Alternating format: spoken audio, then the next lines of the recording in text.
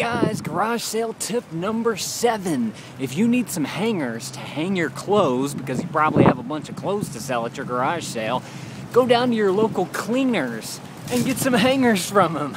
I just went there and I asked them, hey, I'm having a garage sale this weekend and I need some hangers. You guys have any hangers y'all could spare for us? And she was like, does it matter what kind? I said, nope. And she just gave me this big old pile of hangers. So that is awesome. So a little tip for you guys. Y'all need some hangers. Go down to your cleaners and just ask them real nicely, and they usually give it to you.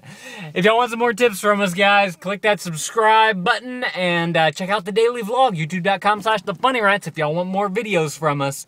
I'll see you later. Bye!